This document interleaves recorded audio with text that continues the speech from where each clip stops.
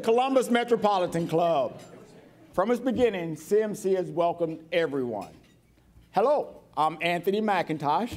I am President and COO of Uprise and a proud member of the CMC Board of Trustees. All right, so we're going to give some thank you now to some of our sponsors. So first thank you goes out to our CMC's Optimal Health Series partner, the OSU Wexner Medical Center and Nationwide Children's Hospital. Let's give them a round of applause. Come on. We also want to thank today's forum sponsor, Cardinal Health. Cardinal Health, come on. And today's live stream is presented by the Center for Human Kindness at the Columbus Foundation and the Columbus Dispatch. Thank you. Thank you all. So, suicide is Ohio's hidden epidemic. Each year, 1 in 5 Ohioans takes their own life. To combat this, a group of community-based professionals created the first suicide prevention plan for Ohio in 2020. Their goal is a vision of no more lives lost in Ohio to suicide. If you or someone you know is at risk of self-harm, please call or text the Suicide and Crisis Lifeline at 988. Veterans and their families can also connect with counselors by texting 838255. September is National Suicide Prevention Month, and today we will meet 5 leaders working to raise awareness and to implement a strategy to help stop Ohio's suicide epidemic. So, with that in mind, we're going to welcome and honor our panelists who are here today to help have this great conversation. So, first we have Dr. John Ackerman, Suicide Prevention Coordinator with the Center for Suicide Prevention and Research at Nationwide Children's Hospital. John, thank you. We have Tony Coder, Executive Director of the Ohio Suicide Prevention Foundation.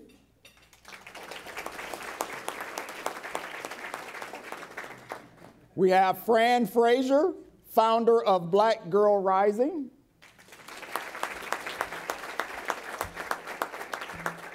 And we have Doug Wolf, CEO of Boys and Girls Club of Central Ohio. And our host for today, we have Tia Marcel Moretti, President of Ohio Market for Lighthouse Behavioral Health Solutions. You can learn more about today's speakers on the back of your forum, but for now, I am going to turn it over to Tia.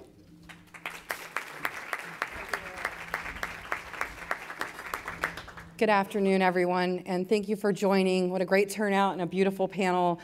Folks that I've had a great pleasure of working with many years over. So to be here together today to talk about the great work that you've done and to be able to moderate and facilitate that is a great honor.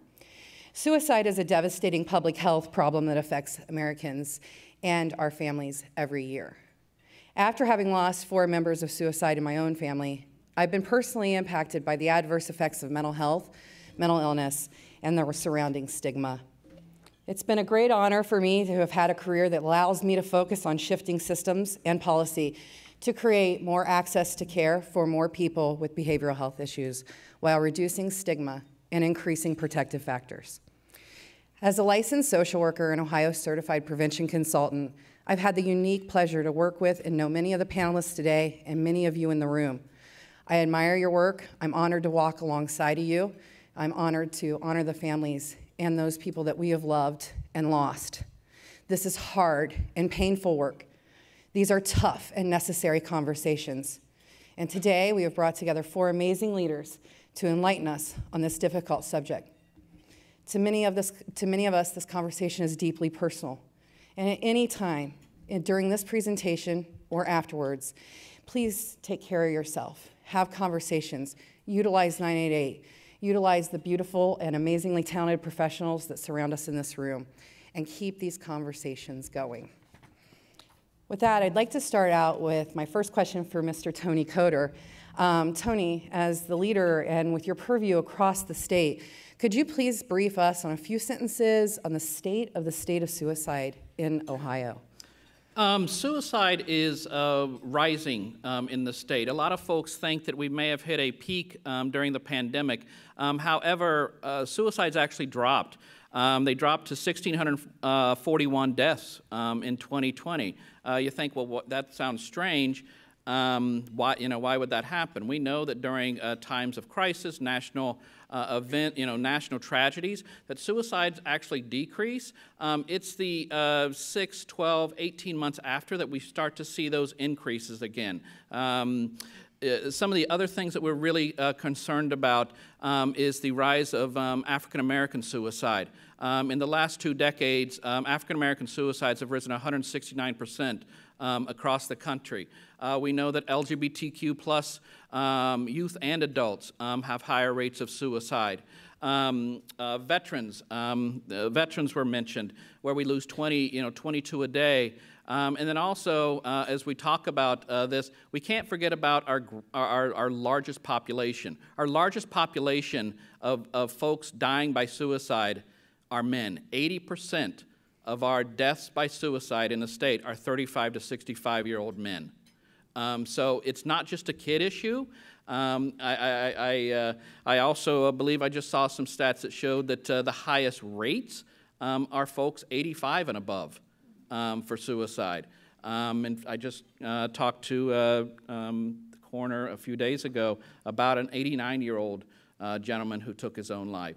So, I mean, these are conversations that have to be had, and it impacts everybody. This is not a kid's issue. This is an everybody issue, and we all need to band together to combat it.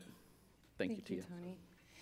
Dr. Ackerman, Tony mentioned some special populations, including children, but LGBTQ, people of color, veterans, the aging population.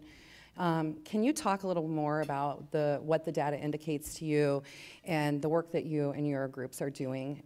What would you like us to know about what we're doing about those people who are disproportionately impacted? Sure, I think that's a great question, Tia, and thank you all for being here. I think we're going to get to the idea that part of the solution is bringing together folks from all different populations, age groups, advocacy groups, and really building partnerships. Tony was able to hit on some of the key trends. For a long time, we've had really difficult outcomes and deaths by suicide in groups that are marginalized, that are made to feel less than because of who they are. There was a young man that I talked to from the Boys and Girls Clubs of America yesterday who gave a story, and his story was one that as soon as he was able to be his authentic self, in his case as a gay Cuban immigrant who came to this country and is now at Columbia University and doing really great advocacy work, this is the kind of thing that we need to do more of. We need to create space where people can be their authentic selves. And when you look at specific groups, whether they've encountered racial trauma, whether they've been marginalized for not being able to express their sexual orientation or gender identity, these are types of things that may seem like, oh, it would be nice if we were able to acknowledge individuals for who they are. But this is life-saving work. When you create representation of individuals for who they are in spaces that allow them to grow, take advantage of the resources, and begin to move forward in a way that allows them to influence their communities, that is suicide prevention. So I know it's getting a little bit away from the data question, but whenever you have someone who feels hopeless, like a burden, and who learns ways to take action on those suicidal thoughts, that's when you have increases in suicide rates. So the more we create pathways of hope, the more we create connection for kids who have struggled with connection over the last several years and who have opportunity to see themselves, that's when you will start to see big changes. So it's going to take all of us to do that work. Thank you. And as Dr. Ackerman mentioned, Ms. Frazier, can you talk a little bit about how Black girls are impacted and your thoughts on increasing protective factors such as resiliency for those young ladies? You know, the mission of Black Girl Rising is research and evaluating the ways in which Black girls live their lives. And we looked especially in the areas of trauma and resiliency. We provide girls with opportunities and experiences for critical thinking and helping them with an analysis of their own behavior and the world around them. We engage them in assessing the issues that impact their daily lives, and how best to navigate their way. Bouncing back for Black girls must become a honed skill. That's what resiliency looks like, bouncing back. I want to put some things into perspective. According to a study in 2019, which was published by the Journal of Community Health, the actual suicide death rates for Black girls ages 13 to 19 increased by 182%. In 2019, as the CDC was working on their study, there was a 15% increase compared to 9% of white girls and 12% of Hispanic girls. In Columbus, when we did our research, we surveyed 101 Black girls in Columbus. Out of that group, 15% daily practice suicide ideation. So resiliency is a protective factor, but it's built on a combination of protective factors, like having supportive friends instead of associates. Girls always talk about having associates, very rarely talk about friends. Families who actually care, who are present, and adults, like teachers who do the extra work, coaches, church members, but also living in a community where youth are appreciated. When we did our survey of 411 Black girls in 4 Ohio cities, less than half believed that the community, neighborhoods they lived in actually appreciated who they were, actually cared about the youth in that street, on that block, in that community.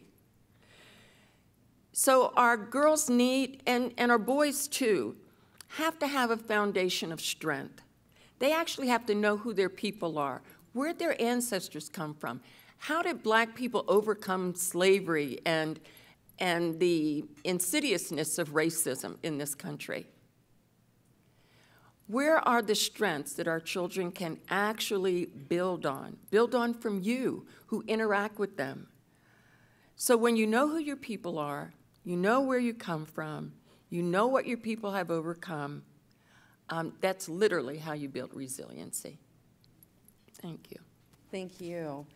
And speaking about risk and protective factors, Doug, you and I go way back working in the prevention space and really seeing the magic of those protective factors, just simply having a loving, supportive third-party adult that is not their parent, and what that can yield in young people knowing who they are. So can you talk and share with us a little bit about, we hear the buzzword social emotional learning or education.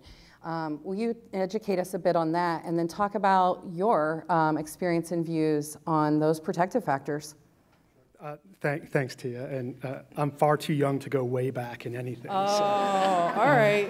But I do appreciate first the CMC for hosting the conversation and all of you for showing up. Probably not the most, when you think about going out for lunch, this is probably not the topic you want to discuss, but it's important that we're here.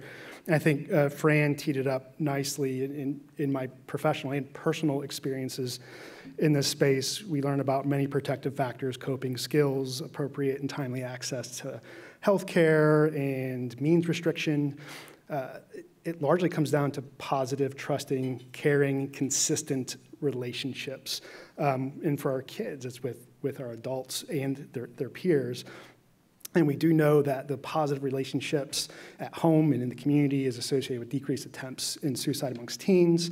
And really, the relationship building was the genesis of a suicide prevention effort that we at Boys and Girls Clubs in Central Ohio started with Dr. Ackerman and Nationwide Children's, and then ultimately with some support from Tony and the Ohio Suicide Prevention Foundation. And Dr. Ackerman just got back from DC this morning talking about that very project, so thank you for advocating there. But the work resulted from a 4-week period in which we had 3 young people in our clubs disclose suicidal ideation.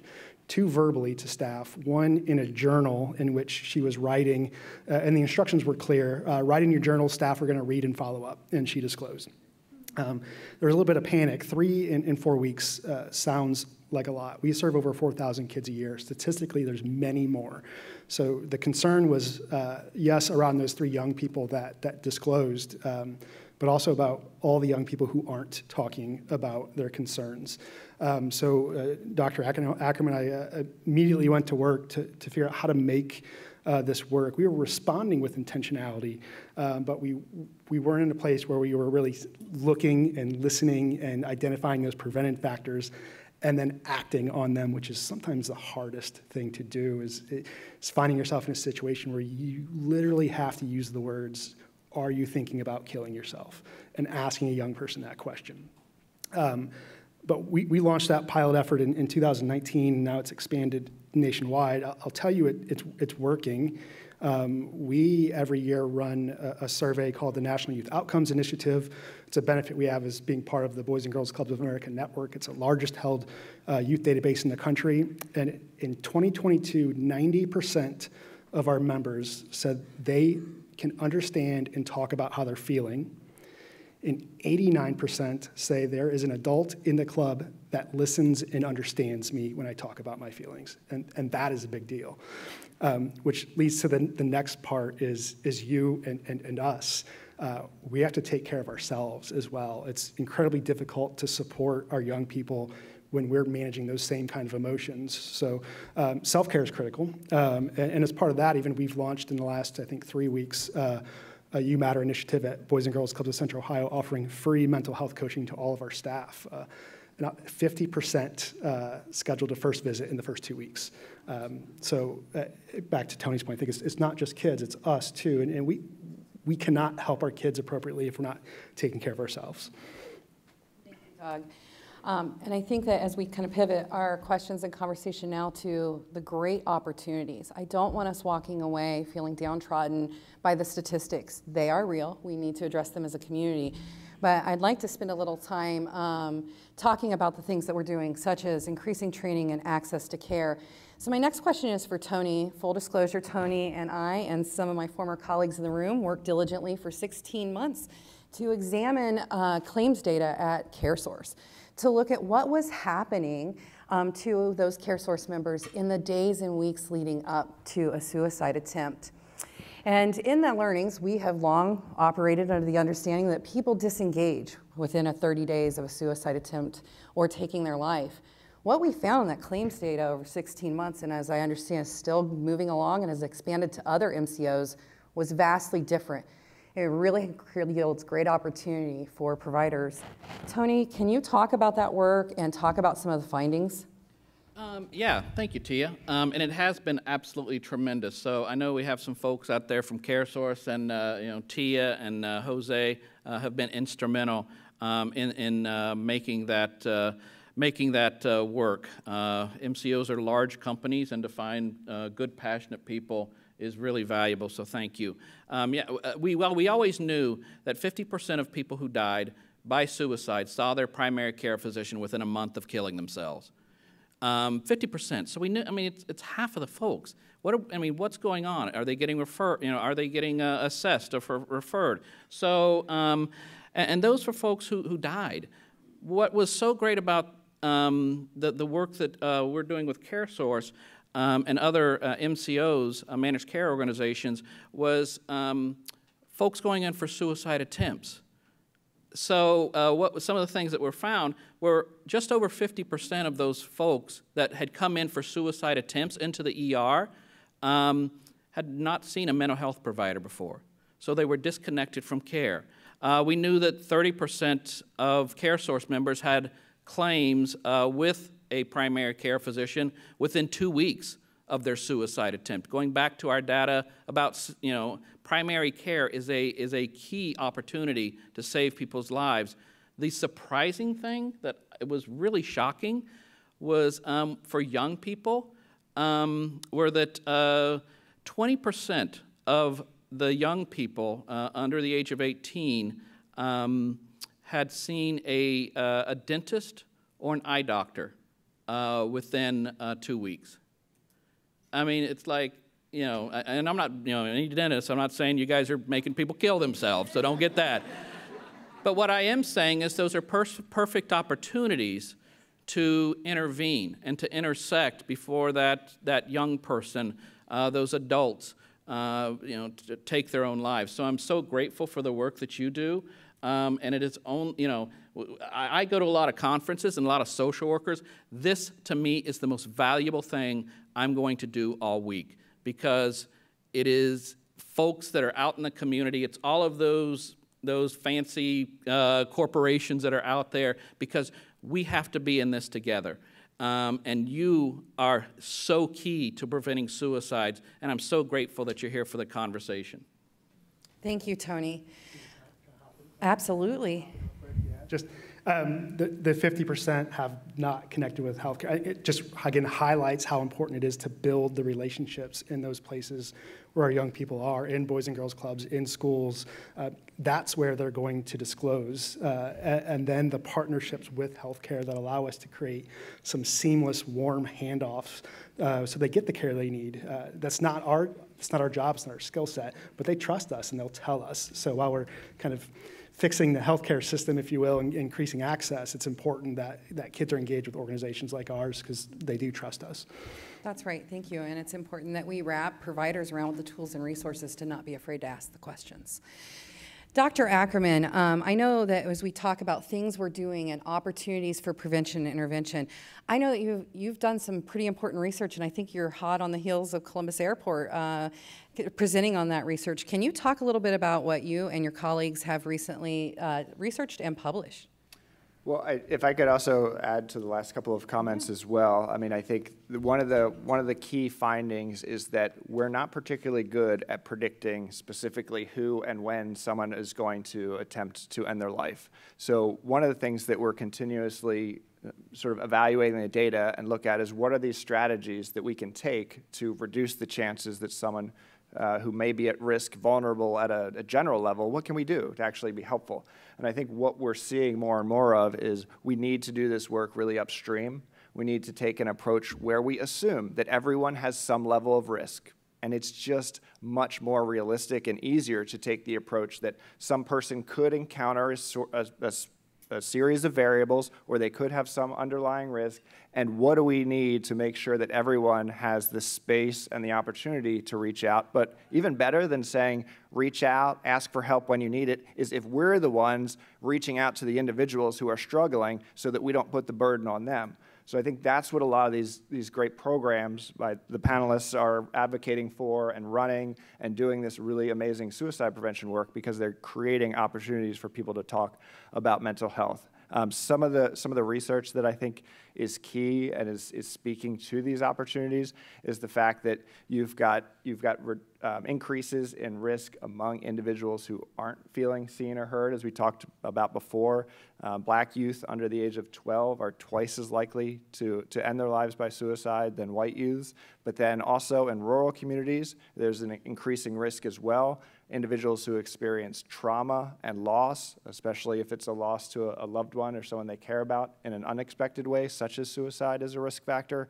And what we see is increasingly young people are experiencing more risk around both self-injury and suicide. So if you look at when kids are starting to talk about suicide, think about it, and actually take action on it, it's getting earlier and earlier. I could speculate about things like media use and connection and disconnection and identity and all these things. We don't have a wonderful coherent picture around that. We're starting to do better, but I think we do have a coherent picture around what are the things that work. Things like reducing access to medicines, to unsafely stored firearms, to things that we can do something about, to screening in primary care, to getting help in clubs, in schools, in places where kids are, so that we're not having kids show up in an emergency room for the first time. It is incredibly inefficient, it's traumatic, and it's really problematic when the first time kids experience interaction with a healthcare provider. It's in a really difficult uncontrolled state where they're not really the opportune time when folks are really stressed out. So I do have the good fortune of my wife being an integrated care psychologist in a primary care setting, so she sees kids for mental health reasons while they're at their primary care visit. I think things that are integrated in schools, in primary care offices, where their needs can be met before they escalate to the biggest problems, and when it's done universally at an early age is the best possible way to approach this. Thank you. I'm going to go a little off script here because I want to pick your brain. We know that for the last 50 or 60 years that community behavioral health has kind of been the net for these things. And as we start to have more open, honest conversations, we start to be able to explore research and look at opportunities. Do you feel comfortable commenting on the role of community behavioral health and where do we need to step up? Where do we need to be in these places to support all of your work? Well, a couple things. I think we need better training among clinicians. We need very suicide-specific care models.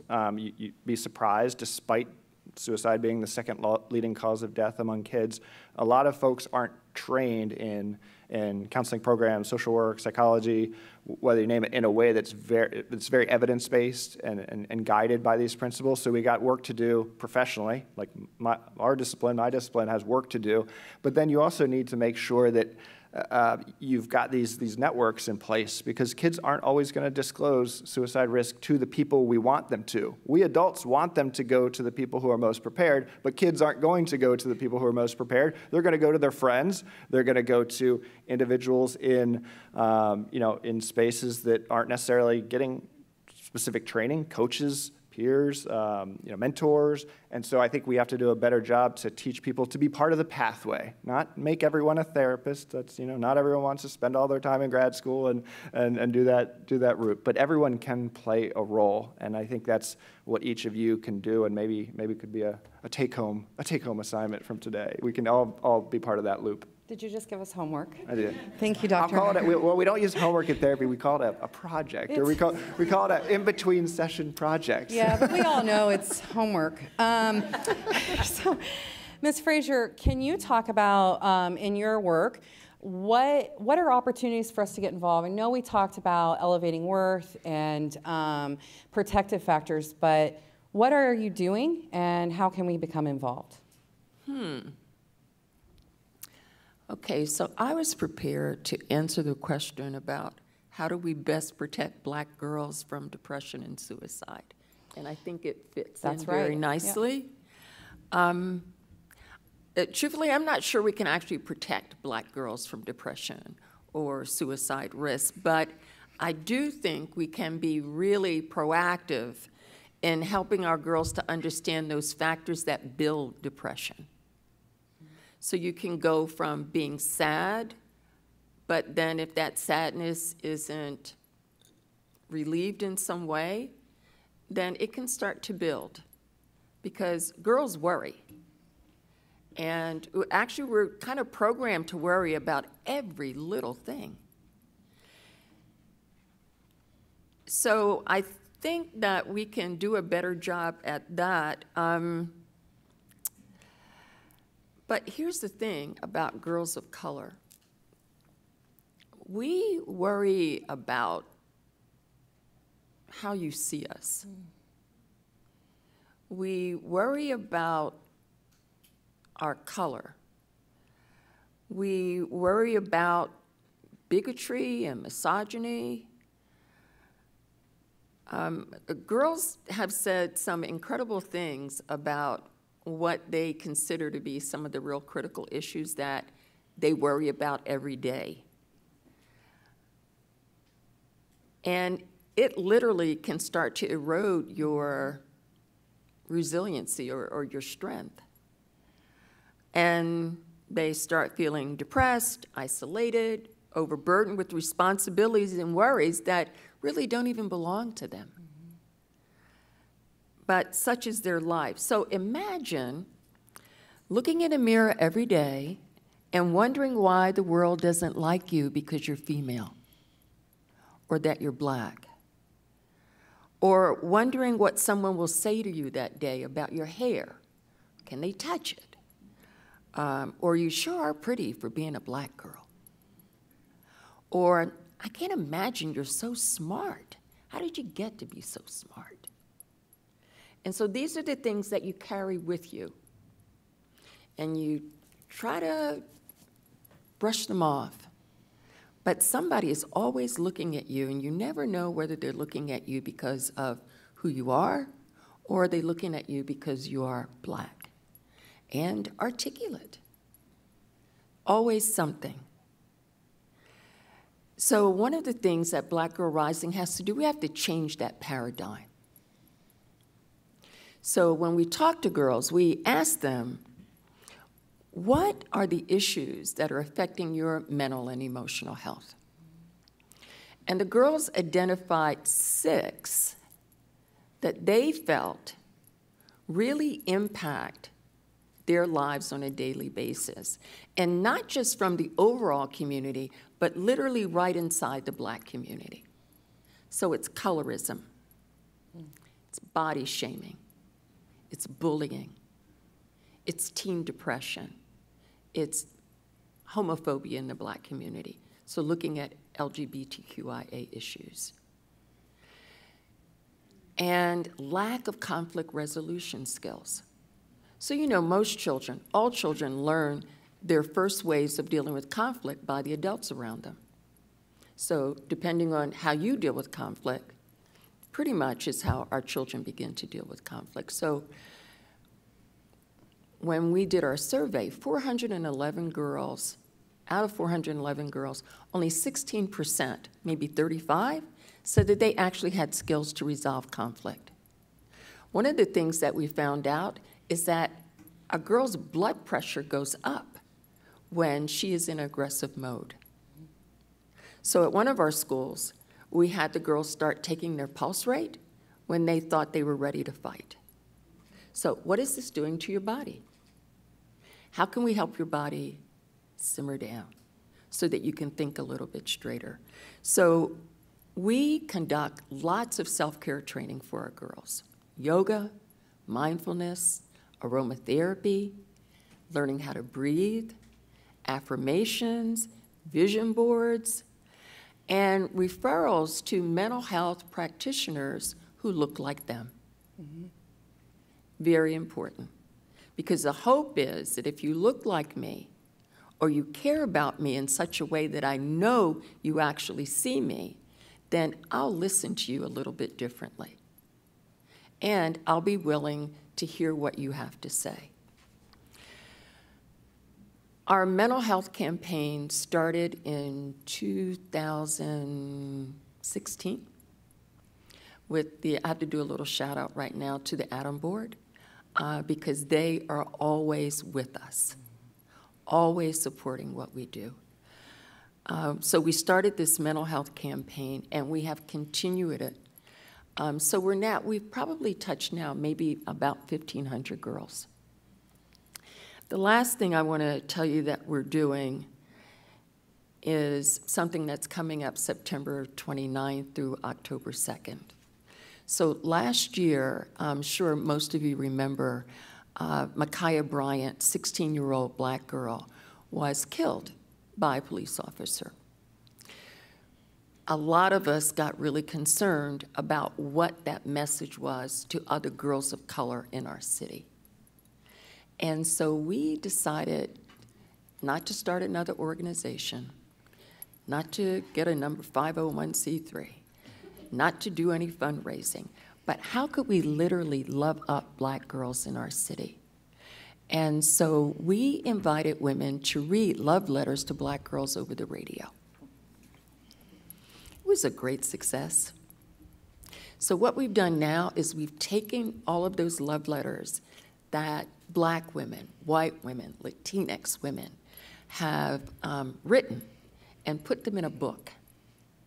And so from September 29th to October 2nd, in libraries, in community organizations, we're going to come to you, and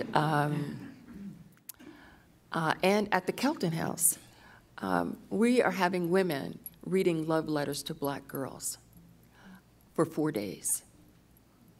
Every girl will get a book, and And our plan is to just love girls up, just to say we see you, we value you, you are important, we love you. Because we think it's really, really important to begin to do that on a regular basis. Every now and then, somebody needs to look at you with a lot of love, so that whatever it is that you think you might be concerned about or worried about can like shift to the side just for a little bit. You know, if you're in school and you know that there are adults who love you, or at least act like they love you during the day, it kind of takes the worry off just a little bit, and it makes it easier to tell somebody that you're not feeling so well. So we're just creating opportunities for our girls to connect with some of the most fabulous, wonderful women in our city, many of you who are right here in this room. And so this is how we're trying to protect our girls, Tia. You got it, yes. and changing that paradigm. Thank you, Fran.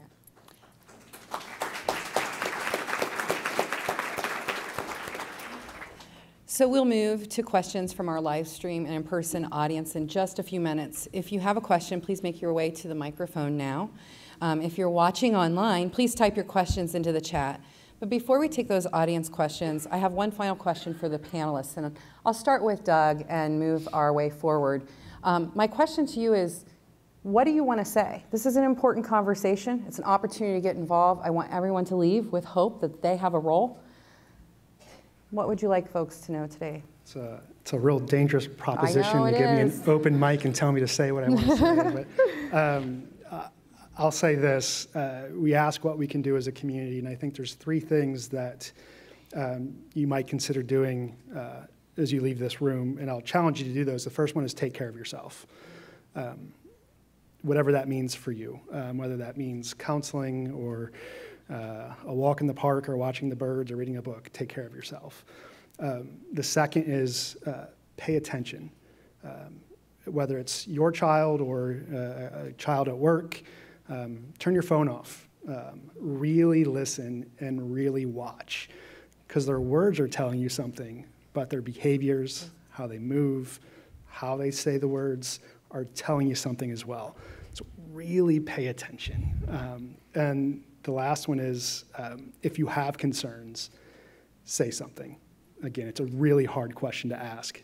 But I promise you, if you do say something and a young person's thinking about harming themselves, that is a weight off their shoulders and an invitation to talk about it with a trusted adult. Take care of yourself, turn your damn phones off, and ask if there's concerns. Thank you. And Tony and Dr. Ackerman, I'd like to give you the same opportunity. We have just a couple minutes. Is there anything that we didn't cover that you would like to share? Tony? First off, I want us to go out of this room seeing this as a healthcare issue. This is not a social service issue. This is not a law enforcement issue. This is a healthcare issue. Mental health has it right in its name, health. Mental health has to be a health issue. So we have to start seeing it as that. We also have to improve the system of care. The handoffs that we have, my son spent 13 days in a mental health facility. That's why I'm in this job. Never thought I would be in this job. But when I saw what happened to him after his struggles with suicidality and coming home to an empty apartment, not giving support, them saying, if you miss 3 appointments, we're going to cut you off. We've got to stop that. I mean, that's ridiculous. So 2 things that you can do: call your legislator for House Bill 468 and ask them to require funding. House Bill 468 is the 988 bill. June of 2023, 988 runs out of money. Runs out of money, no funding. We're going to go back to, Erica having to foot the entire bill for crisis services. And I'm talking about Erica Clark Jones, my buddies. So sorry, I didn't mean to put you on the spot. I am asking for a 50-cent fee on every cell phone in the state. 50 cents, $6 a year. would provide $54 million to the crisis system in this state of Ohio that we could pay for 988. We could pay, we know that we got 72,000 calls last year to the Suicide Prevention Lifeline, 72,000. The other thing is, call about House Bill 616 and tell them to please, don't pass that. The Don't Say Gay bill. Seriously, you want to crush the spirits of folks who have already been, already have issues with feeling that they're important and valued. That's just going to be an issue that is going to be another trouble. So I encourage you to call your legislator and be part of improving this system that we have. Thank you, Tony. Dr. Ackerman, I know we're just at time, but I did want to honor my word before we turn to those questions. Hard to top that. I just want to thank all of you in the room who are taking part of this work. And I will say, I'll extend the time by saying we just released an open access book on youth suicide best practices and prevention that's accessible because it's free with 18 chapters that go into what we believe are the most critical issues around youth suicide prevention and what we can do about it. So a quick summary, short reads, what we can do about it, our call to action, and I think that is something that can be hopefully helpful for folks. Thank you, Dr. Ackerman. Yep. Lainey, our first question.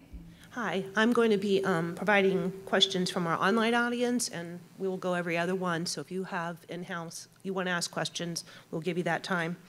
At the Westerville Public Library, they ask, does the panel have an opinion on healing circles or listening circles having a positive impact for high school kids, and is it demonstrable? Does anyone want to take that? I can respond generally. I think anytime we give young people a safe environment to talk about how they feel with others, it creates opportunities for productive dialogue. I think it's important to have a trained adult in that space to guide the dialogue.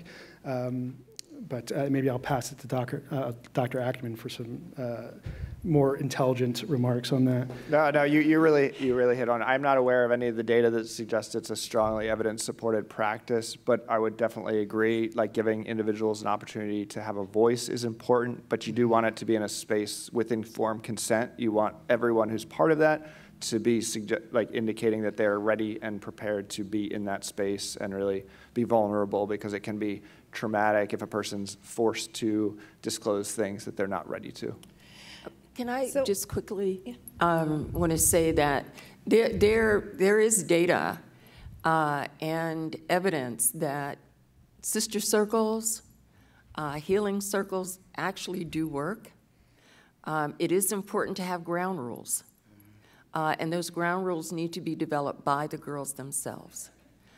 It is important to have someone who knows how to facilitate and not talk, so that the talking is literally owned by the girls or the youth in the group. And I think the intentions of why they're gathering has to be laid out very clearly as well, because that's what will keep them safe. But it is definitely a great model to use. I would only add that during my time in the governor's office, we surveyed several regulatory boards, and more often than not, 80% of the time, providers were saying that they don't ask the question because they're afraid that it will prompt someone to commit suicide. So I would say that where we are creating safe spaces to have conversations and providing that in reach and knowing how to get resources would be key. Hi. Jeff. Excuse me. Jeff with Geosite. Thanks to the panelists for doing this. This is a really, really important topic, and I learned a lot. Mrs. Frazier started answering my question, so I was going to ask the whole panel here. So you were talking about blood pressure correlating, with the fight or flight response. So I was wondering if there's any other functional, non-invasive biomarkers that are kind of under investigation to understand, whether young people or people, anyone really is, undergoing a mental health crisis, because inherently it's, we could talk about risk, but this is an issue where it's internal for the patient, and it's a question of becoming external, where they tell somebody and try to get help. But if we're looking for something as simple as blood pressure, you can measure that with your watch. Are there other initiatives or other biomarkers in research right now that might be able to tell us about how to help people?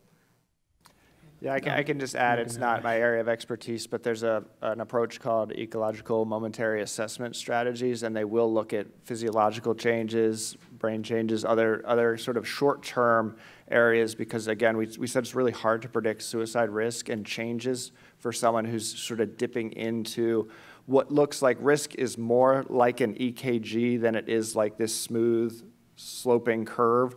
And so they're beginning to look at some of those biomarkers, but I would point you to some of the work of Matt Knock and others who are really doing some fantastic work in that. But I will defer to those experts. I neglected to say, CMC would like to thank Jose Rodriguez for bringing this topic to us, and thank you very much for helping us with this panel. How early should we begin? How early should we begin talking with children about suicide? I also have from Yolanda Clay, she would like to know from Fran, is the book available for her granddaughter? Oh, I'll just answer that very quickly. Yes, the book will be available the 29th of September. And if she wouldn't mind going to our website, blackgirlrising.net, information will be there. I'll briefly discuss the age piece. You really want to give kids the tools to discuss big feelings from a very young age. I kind of have some partners who do amazing work at Nationwide Children's in early childhood mental health.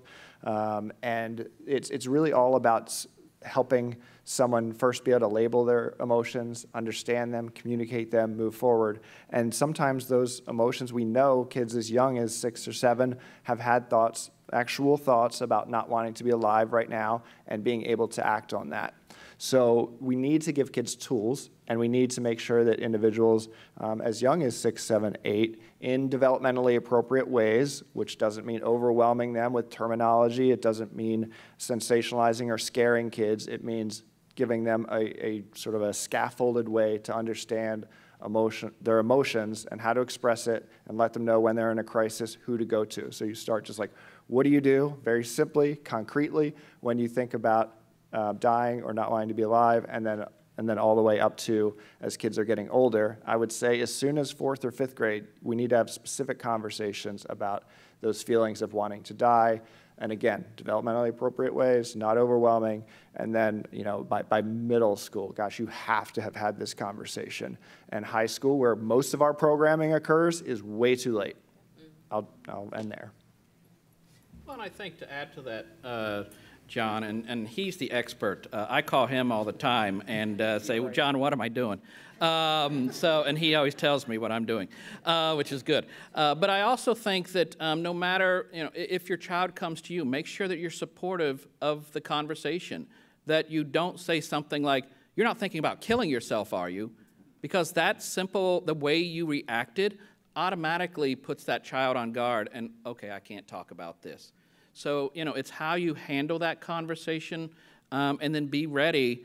I tell parents all the time, have if you're worried about your child, have a little referral sheet in your wallet or, somewhere that you're able to call, either whether it is 988 or Nationwide Children's or, Doug and some of his team over just having those conversations. It's also how you respond, and not letting that, not having that child feel like, wow, this was a bad idea.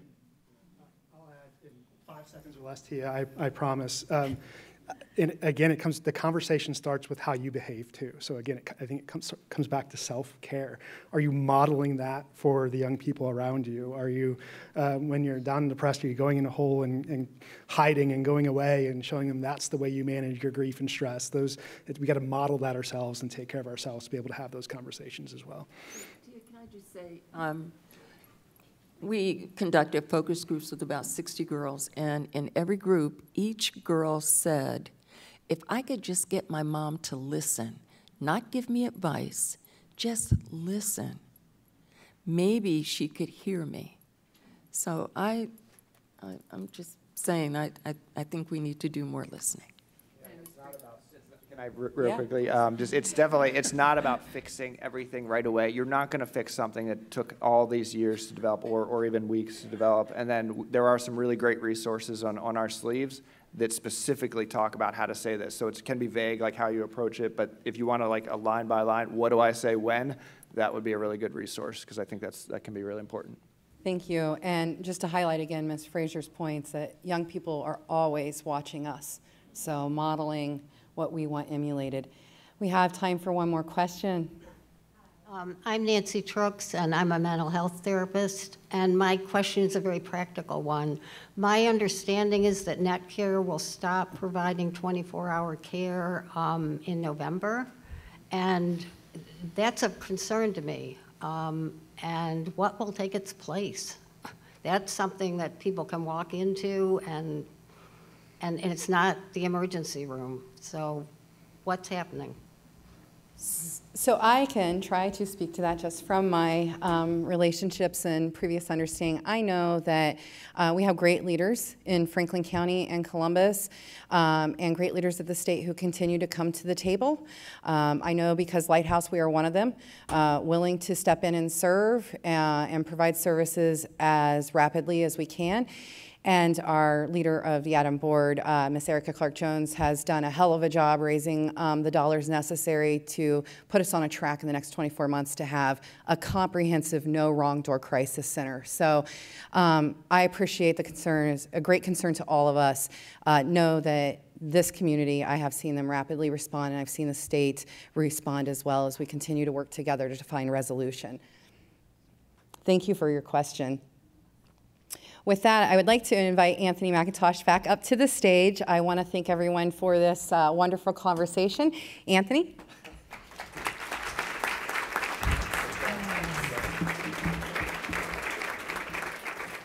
Wow, I think that for me, you know, I practice learning something every day. And I think I have filled out my next 30 days in terms of what I have learned. It's just a totally different perception in terms of how you even think about this issue. So I want to thank all of the panelists, Dr. Ackerman, Tony Coder, Fran Frazier, Doug Wolf, and Tia. You did a wonderful job facilitating this conversation. Just give them all a hand. You know, and the one thing we always like to emphasize, you know, this isn't the end of the conversation, right? This is just this part of the conversation. If you haven't been part of it, this is the start. So get involved, continue the conversation. With that being said, I also want to thank our series partners, OSU Wexner Medical Center, Nationwide Children's Hospitals. I want to thank our forum sponsor today, Cardinal Health. Also want to thank our online virtual seats participants, as well as the Center for Human Kindness at the Columbus Foundation and the Columbus Dispatch for supporting today's live stream. Again, let's thank the panel. I think this was a wonderful job on a tough subject. So thank you all again for sharing. And finally, please make plans to join us next Wednesday for our CMC forum or our CMC meeting. This is a special evening event starting at 5 p.m. here at the Boathouse. We'll dig into the power of the Columbus Way with Kenny McDonald, President and CEO of the Columbus Partnership, as well as Kevin Boyce, Franklin County Commissioner. Thank all of you for joining us. This doesn't happen without you, so give yourselves a hand or applause. So. We look forward to seeing you all next Wednesday at the Columbus Metropolitan Club as we present another community conversation. Thank you.